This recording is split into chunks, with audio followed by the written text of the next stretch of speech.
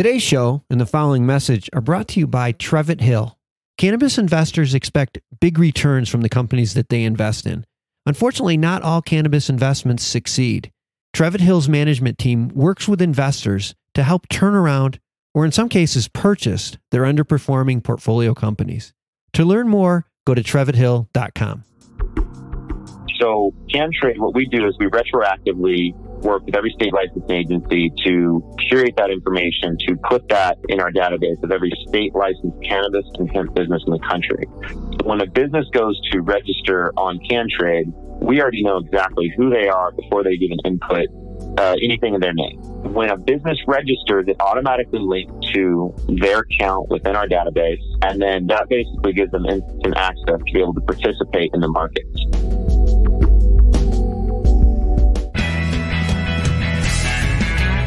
It's the MJBulls podcast, a show about raising cannabis capital.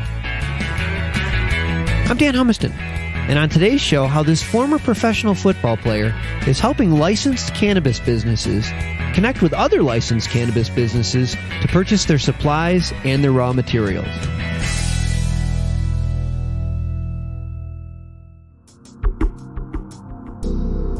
Today in the Raising Cannabis Capital series, we are joined by Mark Restelli, who is the CEO of CannTrade. Mark, welcome to the MJBulls podcast. Thank you for having me, Dan.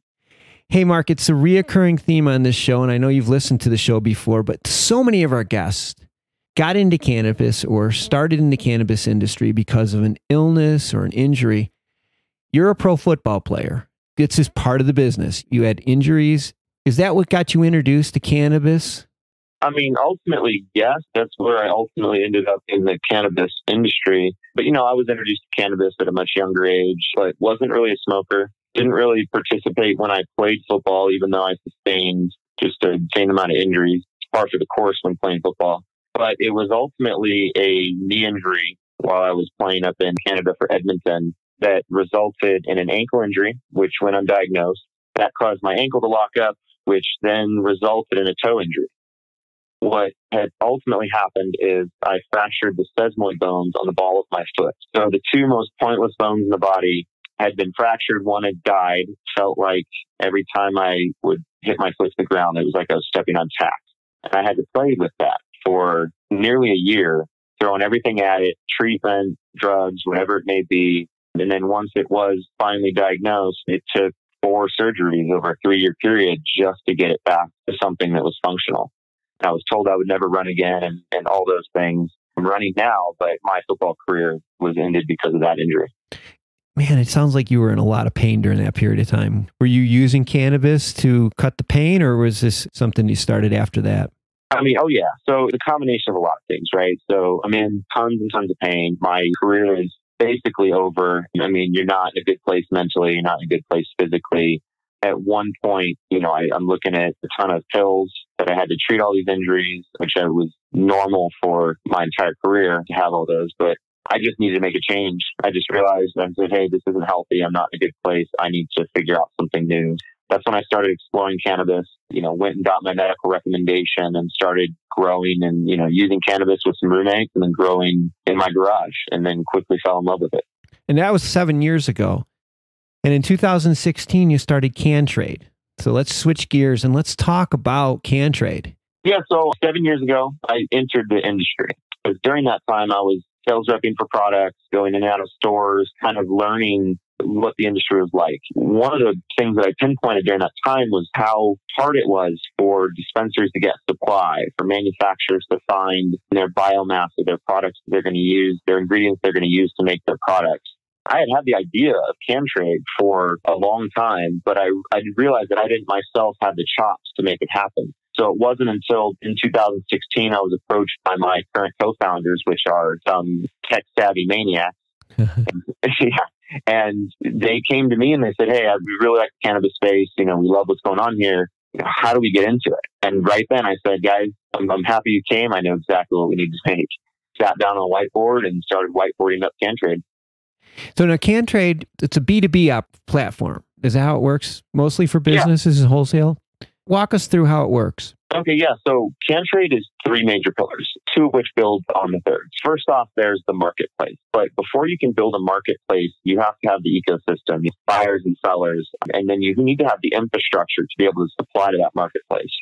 So that's where the other two major pillars come in, and that's the CRM, so that you can manage not only your accounts, your orders, and what step of the process they're in, but also take your sales team and apply them to how they're managing those accounts and be able to track all of that. And then third is the database. So CannTrade, what we do is we retroactively work with every state licensing agency to curate that information, to put that in our database of every state licensed cannabis and hemp business in the country. So when a business goes to register on CannTrade, we already know exactly who they are before they even input anything in their name. When a business registers, it automatically links to their account within our database. And then that basically gives them instant access to be able to participate in the markets. They can buy, sell, they can track counts, they can pinpoint new leads and targets, and they can apply their sales teams. All in all, we wanted to make sure that we could instantly verify businesses. And within the cannabis and hemp space, there's a limited number of businesses that can even participate in these markets. It's not necessarily open to everybody. When you register, you've got to be one of those businesses. Otherwise, you can't participate. I want to take a minute to remind all of our listeners about a new podcast produced by MJBulls Media. Hemp Barons is a weekly show about the companies, products, and entrepreneurs who are using this amazing plant to create and improve the products we use every day. You can listen to Hemp Barons every Tuesday on Apple iTunes, Stitcher, Spotify, or wherever you get your podcasts from. So, the business model. When somebody makes a transaction on the CannTrade site, do you guys receive a percentage of that, or do they pay to be on your site? So a little bit of both, but not necessarily the way you laid it out. So within CannTrade, it is free for licensed cannabis businesses to sign on, register, participate in the entire ecosystem of the market. So that means buy, sell. Now, when it comes to the actual sale of products and how CannTrade makes money, we're able to apply a subscription model for non-cannabis businesses and a service fee for any products that are linked up to businesses within our network. Okay. So wrapping that back up, CannTrade is free for licensed cannabis businesses, but businesses outside of the ecosystem that would like to participate have to pay a subscription and a sales fee. Ah, I see. That's a good idea. Yeah, I like that model. And you have over 1,000 businesses right now on CannTrade. And I was just reading on, like 5 new companies are signing up every day. So this platform is exploding.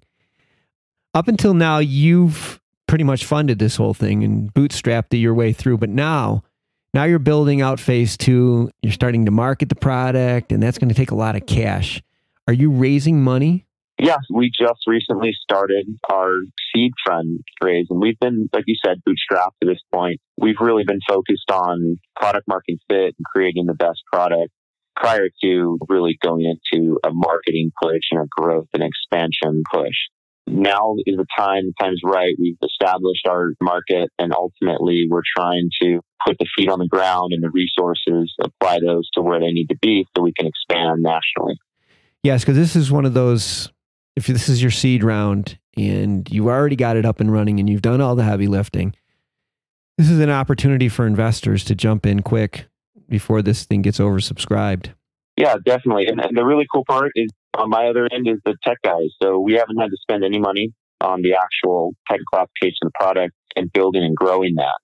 A lot of times people are going to dump tons and tons of money in their seed funding into that. But no, we're ready to hit growth. Yeah, you're almost past the seed round. Most companies would be almost at Series A where you are in the life of your business. So this is a good opportunity for investors. We've been speaking with Mark Restelli, the CEO of CannTrade. We'll have all of their information on the MJBulls website. Mark, thanks for being on the show today. Excellent. Thank you very much for having me, Dan. I've really enjoyed listening to everybody on here, and I'm excited to hear more. Look forward to having you back on again. So good luck.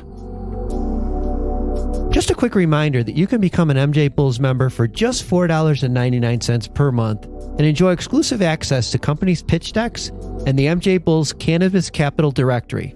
Join today at MJBulls.com. Thanks for listening to the MJ Bulls podcast. To learn more about today's guest or to become a guest, visit our website at MJBulls.com. Today's show was produced by Bumminit Media, with original music composed by Jamie Humiston. I'm Dan Humiston, and you've been listening to the MJ Bulls podcast.